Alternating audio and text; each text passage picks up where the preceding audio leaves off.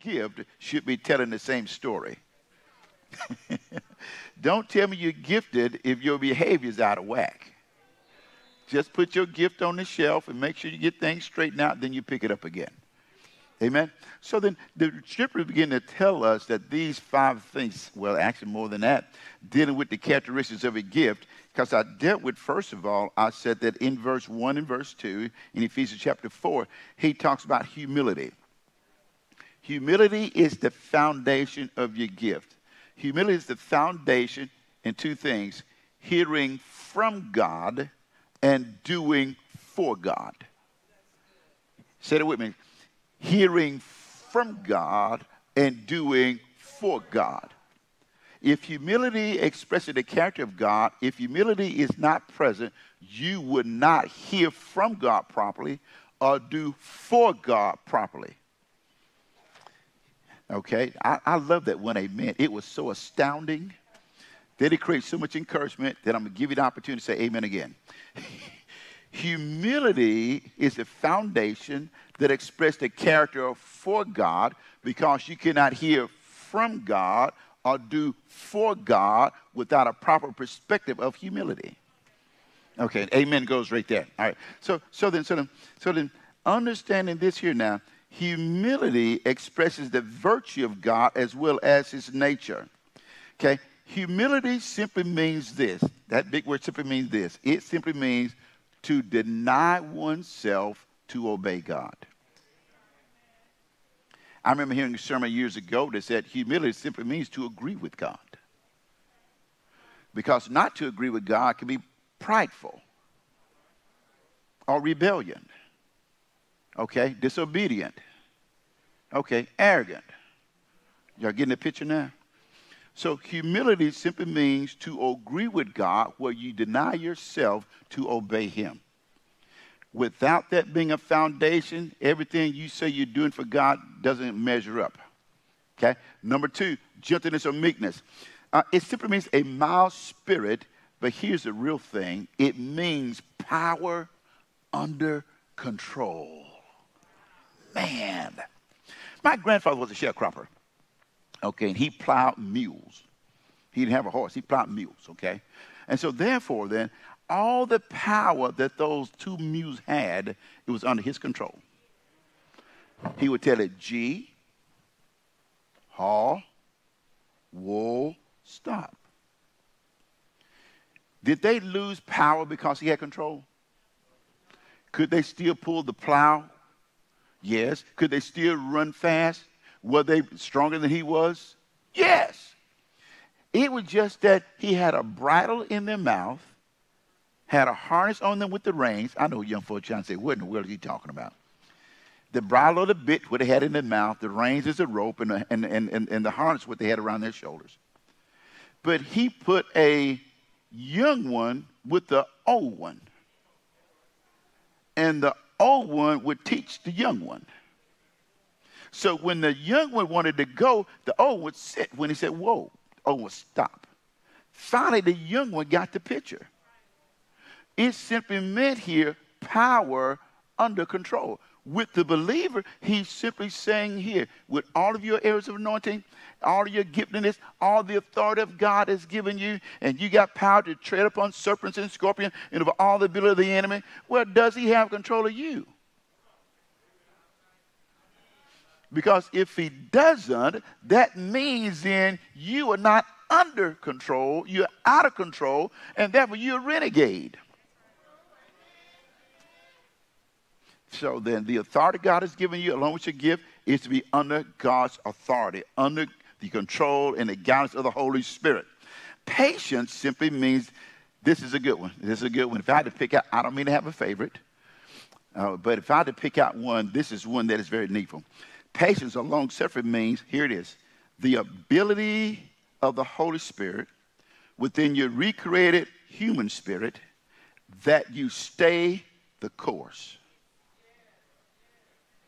You stay the course in the midst of opposition without losing your confidence, your praise, amen, your expectations, your joy, your trust, and your faith in a word from God. Now, the Lord had me to word it a little bit different. I didn't say lose your faith in the word of God. I said your faith in a word from God. Because God will give you a word in the midst of your dilemma.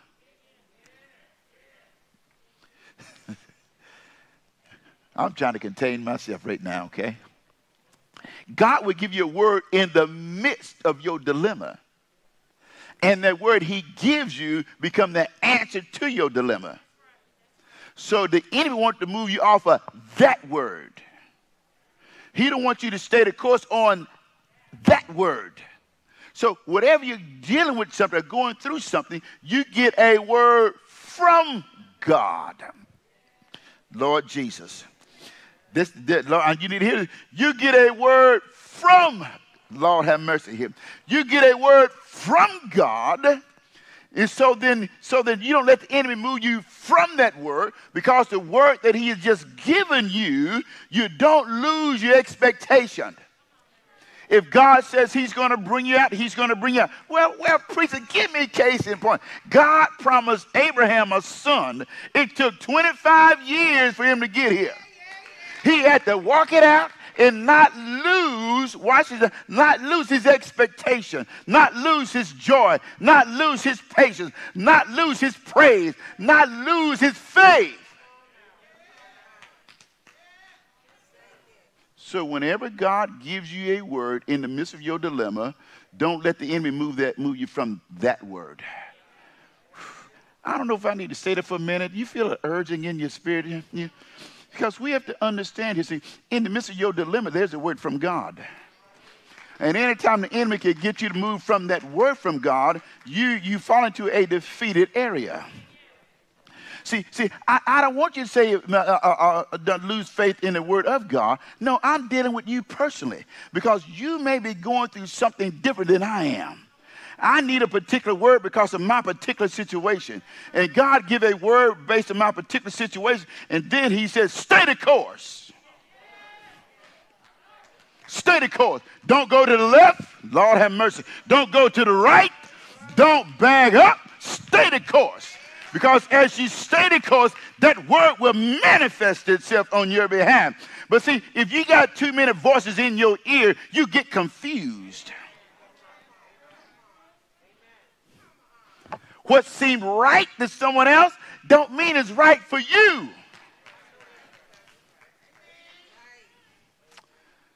Lord Jesus, help me here. So that it means then, it's the ability of the Holy Spirit within my recreated human spirit that I stay the course with my expectations, with my faith. Don't lose my joy. Don't lose my praise because of that word. See, and when God gives you that word, it's that word you can voice back to the devil. No, I messed up one time when I got with Hagar. I'm not doing it anymore. I got that word now. I got that word. Yeah, I drifted off, but I came back, look, because you gave me.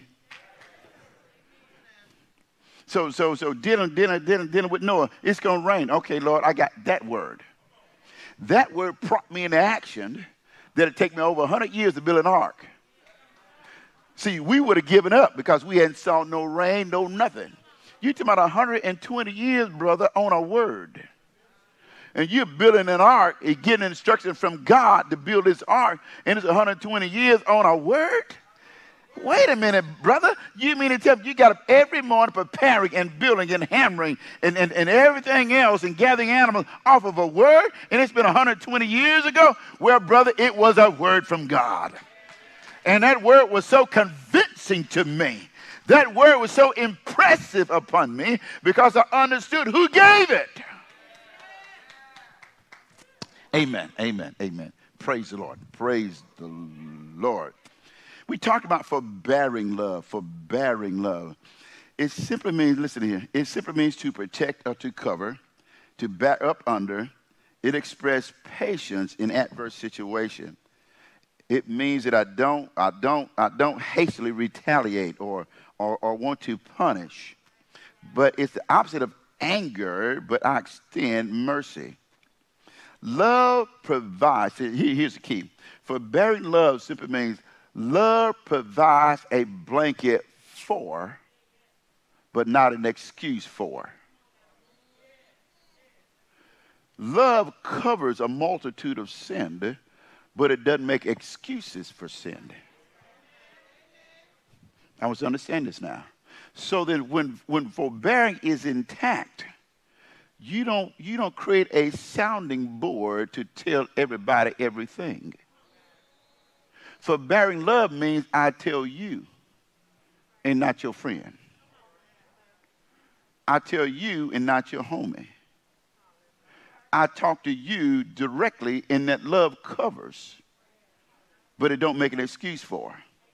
So as you witness to someone in this community of the church, which means in iron sharpens iron, we sharpen the encounters of each other, because sometimes people can see things you don't see. So when they express it to you, if it don't fit, put it on the shelf. Because if it's God, he'll bring it back. He will bring it back. So if they were to give you words of wisdom, don't get upset. No. Wives, husbands, butcher, baker, candlestick makers, don't get upset. They simply notice something that they're trying to cover, because they notice that maturity needs to take place there. Are we ready here? Because I'm not making an excuse for, oh God, because the ministry of reconciliation, I'm covering you so the Holy Ghost can get to you. Oh, Jesus. Because if I uncover you, I expose and make it open for the enemy. Forbearing love, it simply means that I cover you. I bring a blanket of love and I wrap it over you until you mature. It's not an excuse for bad behavior. It's a covering for maturity. Now we're dealing with the characteristics now, the characteristics. And last time I talked about endeavoring. Endeavoring to keep the peace, it simply means that we strive for, we earnestly, we guard to keep the unity of oneness in the bonds of peace. It's a understanding here, without all the other intact, without humility, gentleness, patience, forbearing love, endeavoring, there could be no unity. Amen? So that's your review. Praise the Lord. I want to deal with today that in verses 4, in Ephesians chapter 4, in verses 4, it says that be eager, strive earnestly to guard, to keep the peace. That's verse 3. Verse 4 says that. Notice that there are 7 ones that he began to deal with to create the unity. In Ephesians chapter 4, we begin with verse 4 from the Amplified Version. It says this, one God, where verse 5 says, let me go back to verse 5. Okay, we'll go back to verse 4. One body, one Spirit, one hope of your calling, one Lord, one faith, one baptism, one God and Father. He lists 7 ones, and he's preaching to the church. Remember, he starts chapter 4 with the word therefore, which I had to go back to chapter 1, 2, and 3 to see what it's there for. First 3 deal with doctrinal behavior. The second 3 deal with application. So if the body is going to walk in unity and in agreement and worthy of its call, I need those things that I've been covering. And now he want to bring a summation to those things here by saying, listen to the ones. If I understand the ones, I understand the agreement and the power that exists in the church. The enemy wants to separate. The Holy Spirit saying one. The enemy wants to divide. The Holy Spirit says unity. So then, the city that sits on a hill is a city that walks worthy of its vocation, with such the characteristics in the unity and the oneness that it draws people to it. Because of the behavior in the city. it invites others to be a part of the city. Because our Father is so good in the city. Make the lost and say, I want to be a part of that city. I don't see the Father, but I see how well the citizens are taken care of. Because I see the welfare of the citizens. Well, I may be in the wrong place. I need to go to that city. So let's walk through this oneness for a moment here, because he says something here that is so important. Listen, everything that relates to salvation, the church and the kingdom of God, is based on the concept of unity. Never division, unity. The manifestation of the outward unity is based upon the identity of inward unity with Christ first.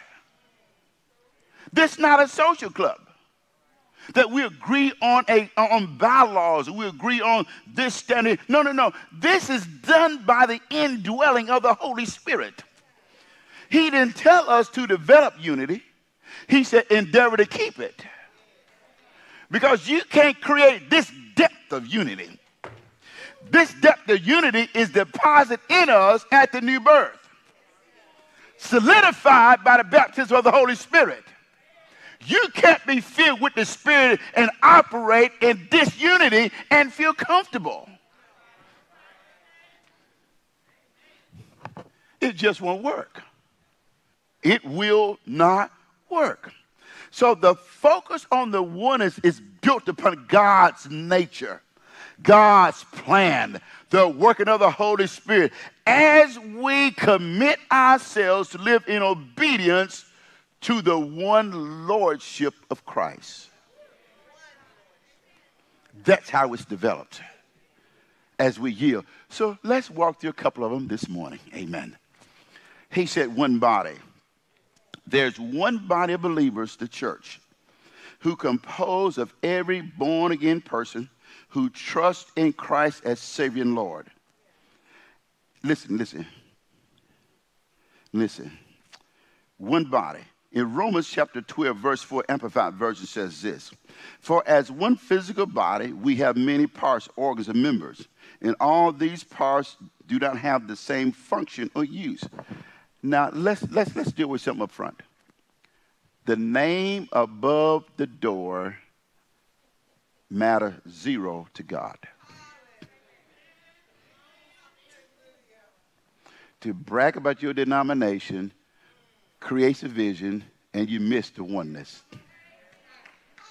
When you brag about your denomination, you're putting down another. Are we making ourselves clear here? There's one body. And to get into that body, you have to be born again. There's not a white body, black body, yellow body, red body, what other pigmentation body? Is one. The enemy is amazed that we allow the enemy to use the color of your house as division. You ever see a brick house arguing with a stucco? How about stucco arguing with vinyl siding? How about vinyl siding arguing with a log cabin? We don't see that.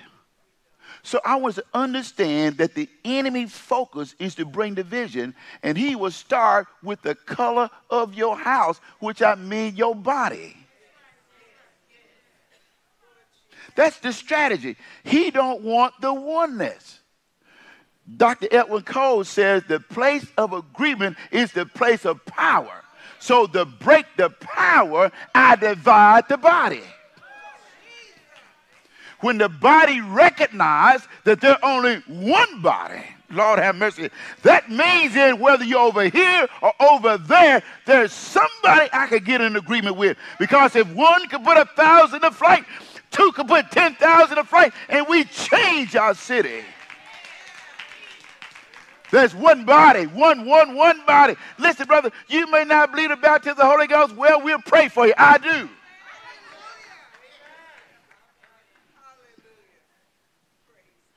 Don't get distracted. because they want to magnify a name above a principle, above truth. One church, one body, many parts, many operations, many functions, one body. Take your physical body for a moment. How all of it is necessary. If every part of the body was an eye, where would the walking be? If every part was a foot, where would the hearing be? If every part was the hearing, what would the speaking be? It's still one body. And have you noticed that your body don't go anywhere without its head?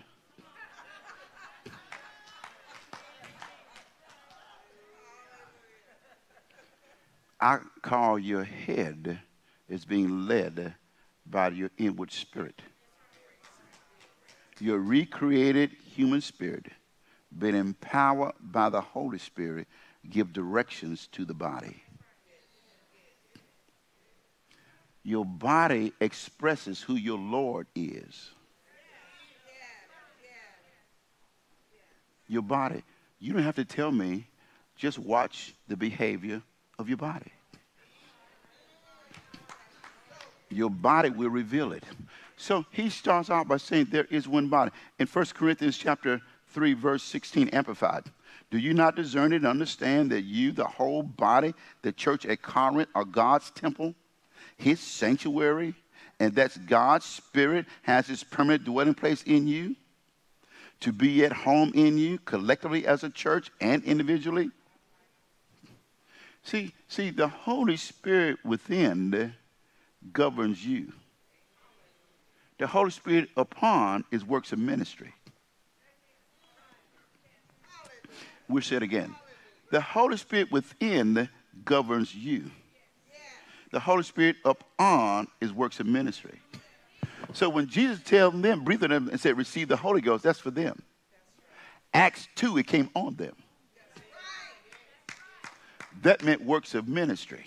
In Luke 9 and Luke 10, Jesus gave them power and authority. That was to do a work. We're going to get there in a minute. So there are times that the fact I want us to understand that the body is one, that the Holy Spirit within can bring us in agreement. The Holy Spirit upon helps us to function. So we need both to achieve the full unity that God is calling for. Because I'm unity at the new birth, but I hadn't matured. But the Holy Ghost upon, I can do works of exploits.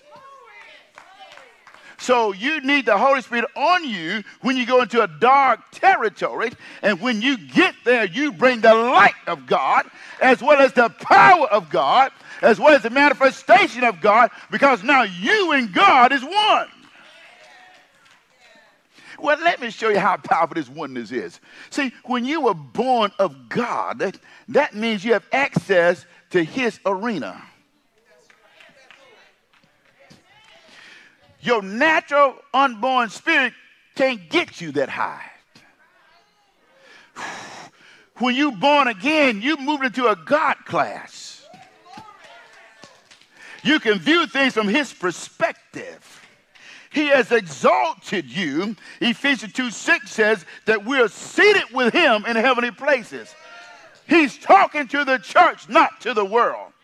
Ephesians 1:3 says you've been blessed with all spiritual blessings in Christ. He's talking to the church and not to the world. So then my new birth put me in God class. He empowered me with the Holy Spirit. I'm one with God to walk out the oneness in the body of Christ. So there's one God. No, we get to that in a minute. But yeah, Lord, okay, Lord. This one body is important, Then he says there's one spirit.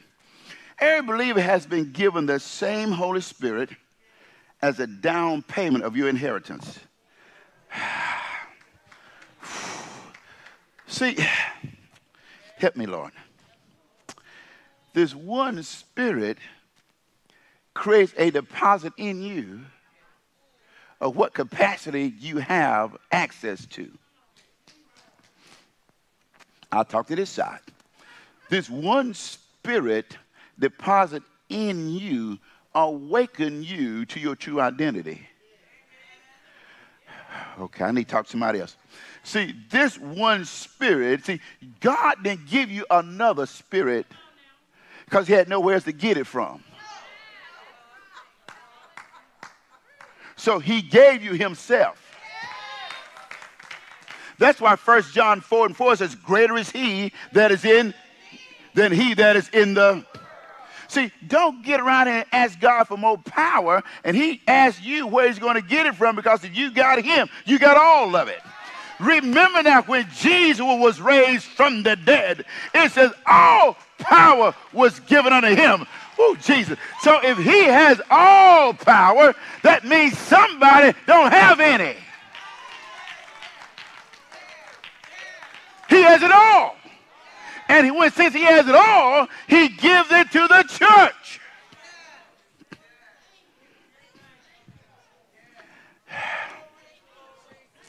Thank you, Lord. Thank you, Lord. So all the power is right now inside you. But if you don't know it, you can't activate it. And the enemy want to keep you ignorant of who you are. One body, one spirit. Romans 8:11 says the same spirit. Not another spirit. The same, oh Jesus, the same spirit that raised Jesus up from the dead indwells you, and that same spirit will quicken your mortal body. You can't stay sick when the Holy Ghost on the inside. You can't stay in poverty with the Holy Ghost on the inside of you. That same spirit that wakened Jesus' body up from hell itself and resurrected back through the grave indwells you. There's one spirit. Hallelujah. Glory to God. There's one Holy Spirit. There's one Holy Ghost. It didn't say ghost is.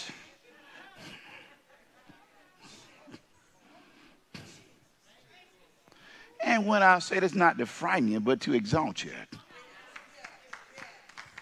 Well, we'll use the proper vernacular that you don't be so afraid of. There's one Holy Spirit.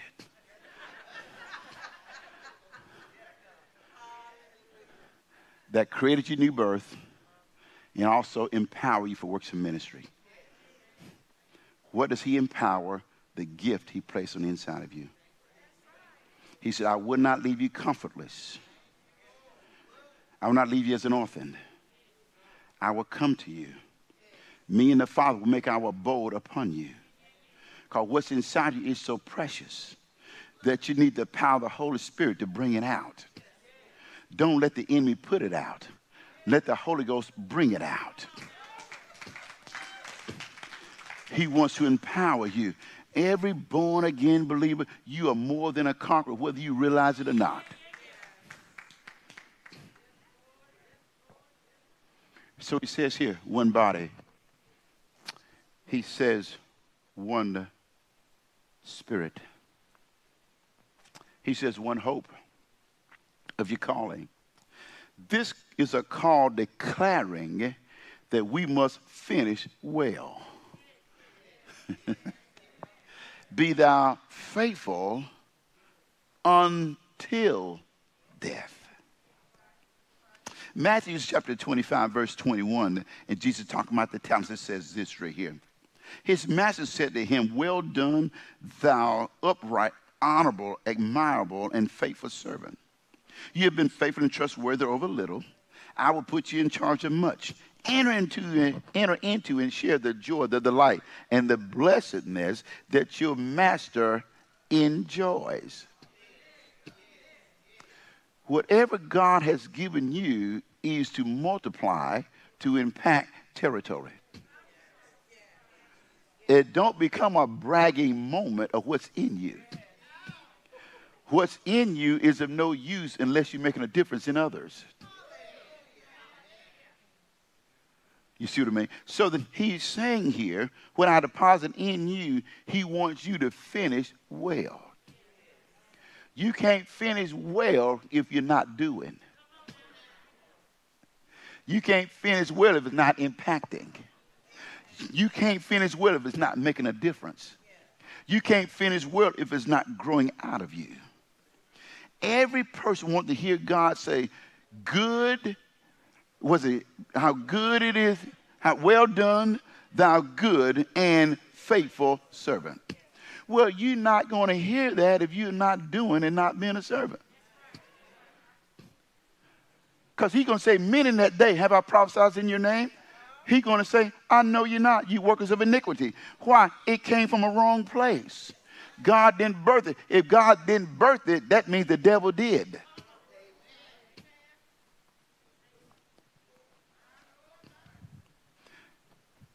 God's principle doesn't change. There is one body. There's one spirit. There's one hope of your calling.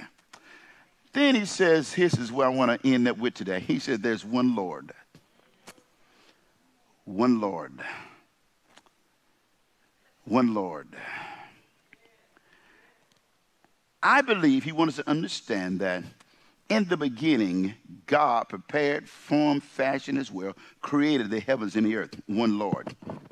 Lord also carries a meaning of owner. We like Savior, but we don't like Lord.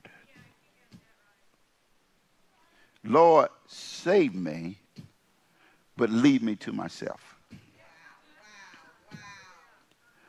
We don't like the Lord with the Savior. We like the Savior for deliverance.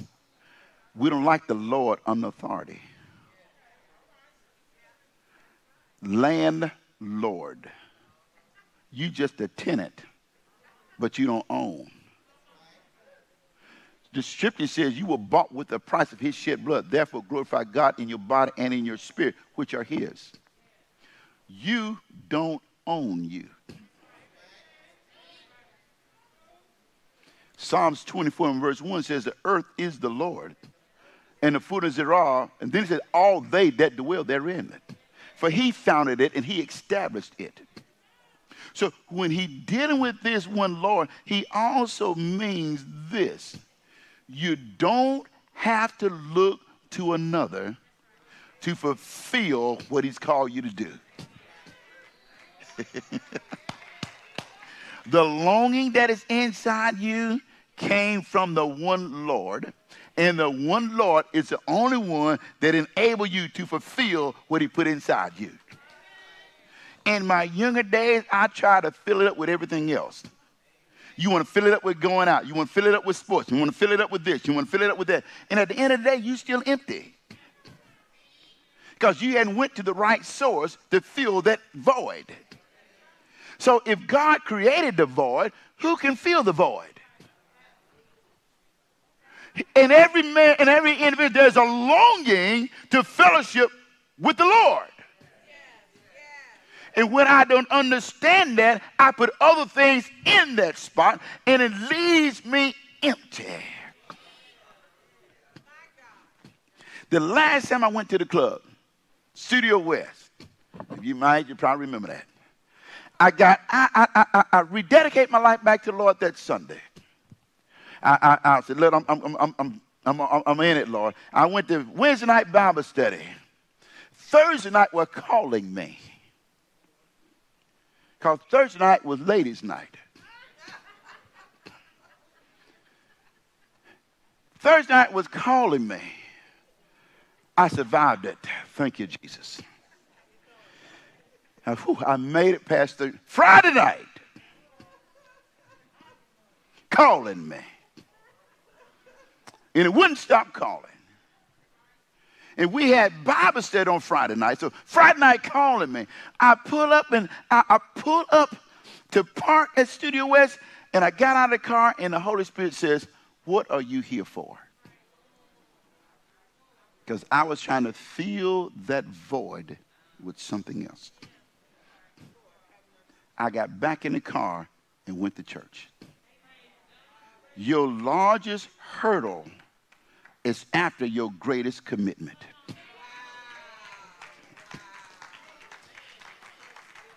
When you make a commitment to stop, it's when the largest hurdle comes. Lord, I'm not going to drink anymore. All you're drinking, but it's called. Yes. No, I'm not going to party no more. All your party buddies call with an invitation. You say you're going to stop doing this, then the best thing since sliced bread start looking at you and say, where you at? The greatest battle and struggle is after that greatest commitment. And when you overcome that commitment, you sense the power of God begin to strengthen you and begin to empower you that when you stand up against that first one, the rest become easier. Because God is trying to take us somewhere. He's looking for us who is going to stand. I had to make a decision. Who is going to be my Lord? And here it is. You yield to his lordship on purpose. God's not going to make you. He's not going to force you. He's waiting on your amen before his Holy Spirit will strengthen you. Lord, don't let them ask me. They're going to ask. They're going to ask. Lord, I hope they don't come. Just sure as you finish sinning, they knocking. Yes. But I have to make a decision. I have one Lord. And his name is Jesus. That has given me his word and the power of the Holy Spirit to strengthen me through every challenge. Don't be afraid to share who your Lord is. Because sharing your Lord is just like sharing your love. The more you say it, the more it grows. The more you share it, the more it grows. The more you express it, the more it will increase. And husband and wives, don't be like this old man says. His wife said, do you love me? He said, I said it one time. If I change my mind, I'll tell you. That don't work. That don't work. That don't work. Husband, tell your wives. Wives, tell your husbands. And husband, wife, tell your children how much you love them. Okay? Love is not built on what it could get. Love is based on the giving. So tell them, sweetheart, I love you. Baby, I love you. I appreciate you. I value you. I thank God for you. Okay? Well, let's do it. If you sit next to your wife right now, put your arm around her. Put your arm around your wife. If you sit next, you get on down to next to your wife, man. Tell her daughter to slide over. Say, move. Get out the way. No. Yeah. You see how much that, I bet she feel good right now. You're going to notice that your dinner going to taste better.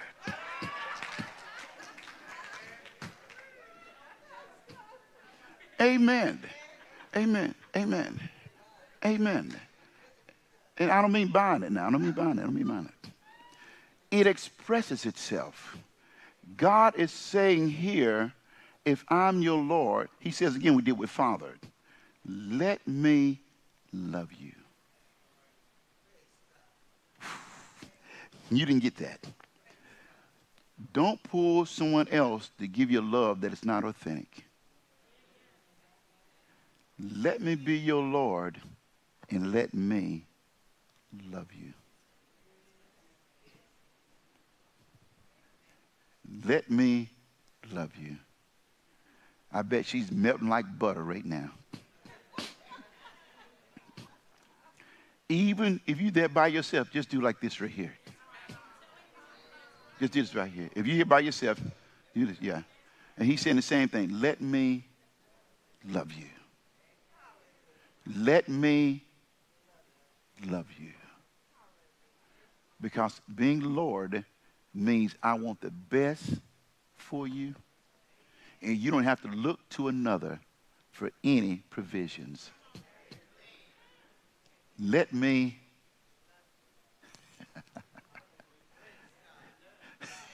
Let me, you get that? Love you. Drive all the other imitations out of the way. And let me walk in as being Lord. And let me love you. Let me love you. He deal with these things here. We'll finish up later on. Because he wants the church that sit on a hill to have such a light and such an aura and such an aroma that when you walk by it, that sweet smelling of agreement, of unity, of being gentle and kind and humble and patience and forbearing draws others into that city. And here's the thing, and when they get here, you don't have a right to bring up their past.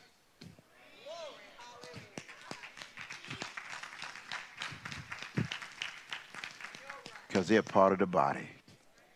You don't have a right to tell them they don't belong because they're not like you. You don't have the right to tell them they're not needful. But it's your responsibility to embrace, because at one time, that person was you.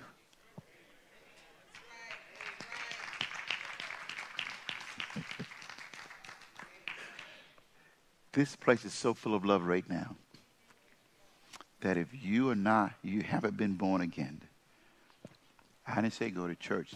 You have not been born again with every head bowed, every eye closed. Every head bowed, every eye closed. You have not accepted Jesus.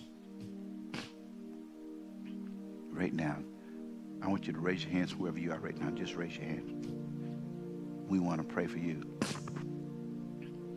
Wherever you are, just raise your hand. If you have not received Jesus, just hold up your hand, because I want to see your hand. Hold up your hand.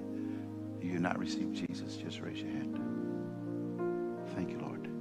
You may be here and you're saying that, Pastor, I need to rededicate myself back to the Lord. I've drifted, I've wandered, I've been out there, whatever the case may be. And you saying that I want to rededicate my life back to the Lord, I want you to raise your hand. Doesn't matter who you are, what you've been going through, just raise your hands, because we want to love you. And we want to pray for you. Here's that one right now. We want to love you. Pray for you. We want to be there for you. If you're going through something right now, and you're saying that I need prayer with or about right now, if you're going through something right now and you want prayer, I want you to raise your hand. Hold your hand up. I need a sister, Sister Martha, right there in front of you. Right there, stand with. I need a sister right here. I need a brother and a sister over here. A brother or a sister right back here. You with her, Sister Smith? Okay. I need a brother right here. Raise it. Keep your hand up real quick.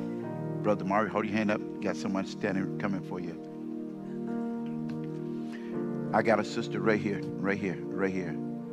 Sister Pam. Oh, you stand with her, Sister Martha. Okay, you got with her. Okay. Anyone else? Right here. I have a sister right here with a hand up. What's another sister I got? I need another Sister Diane. Sister Diane, go stand with her right there. So you will just stand there in agreement.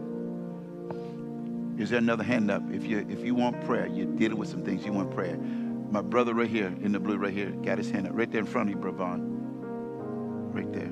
I think sitting beside Brother Duncan. Is that behind you, Brother Duncan? Yeah, right there. Someone else, if you want prayer right now. Listen, why is this important? We don't want you to go to anything by yourself. We want to touch and agree with you to see the Holy Spirit do some work in your life. There's a spirit of restoration that is taking place right now. God is wooing you. He's pulling you back to himself. Someone else, if you're going through something right now, just raise your hand. We want somebody beside you to touch and agree with you, to lay hands on you and pray. In the name of Jesus. In the name of Jesus. In the name of Jesus. In the name of Jesus. In the name of Jesus. Hallelujah. Thank you, Lord. Thank you, Lord. Thank you, Lord. Thank you, Jesus. Thank you, Jesus. Thank you, Jesus. Oh, glory to God. Thank you, Jesus. Anyone else right now before we pray? Anyone else right now? You want someone to stand with you while we pray? Just raise your hands right now. I want you to stand with someone while we pray. Hallelujah. Chase, I want you to stand with Jalen right now. He had surgery, and we're standing with him. You bring him with you? Stand behind Jalen right now. He's right here. He's right here. He moved up. Amen. He's right here. He's right here. He's right here. Hallelujah. You join in with him, Brandon, and stand behind him. Just surround him right now. In the name of Jesus. There's an anointing right now. There's an anointing right now. Earl, stand with them. Stand with them. Stand with them. God is strengthening you in your obedience right now. In Jesus' name.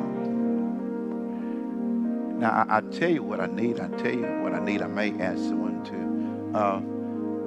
Sister Palmer and Sister Lowry, stand with Jalen's mother right now. Just stand behind her. That's Jalen's mother right now. Yes, stand behind him right now. Stand behind Jalen's mother right now. Amen. Amen. There's an anointing that is moving, that is prevalent right now in the name of Jesus. You stand behind your family. Yeah, that's right. That's your family. That's your family. You lay hands on your wife and your girls.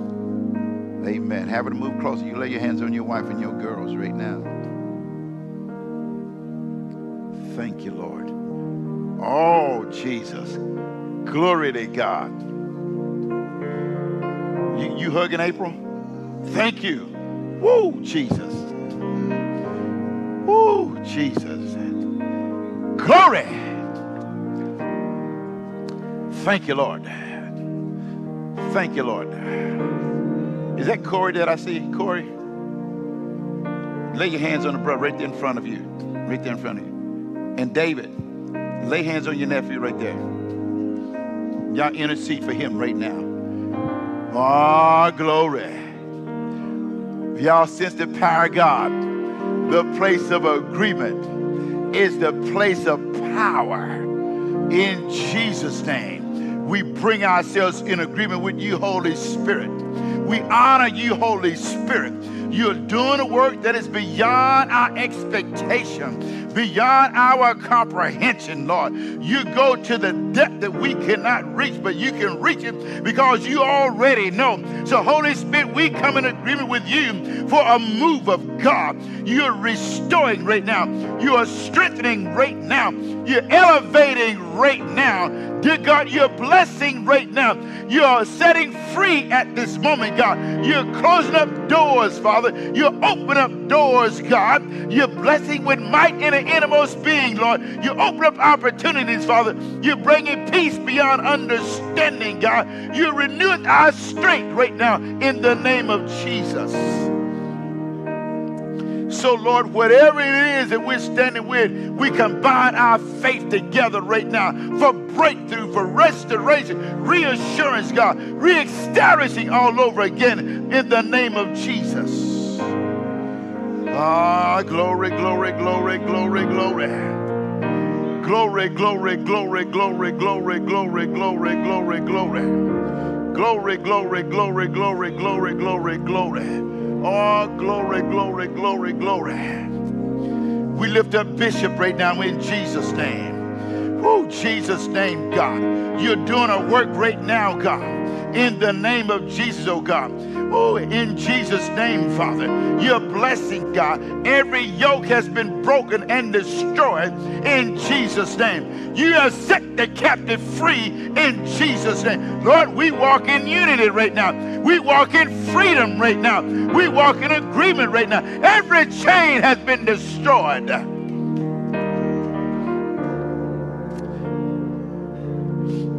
In Jesus' name.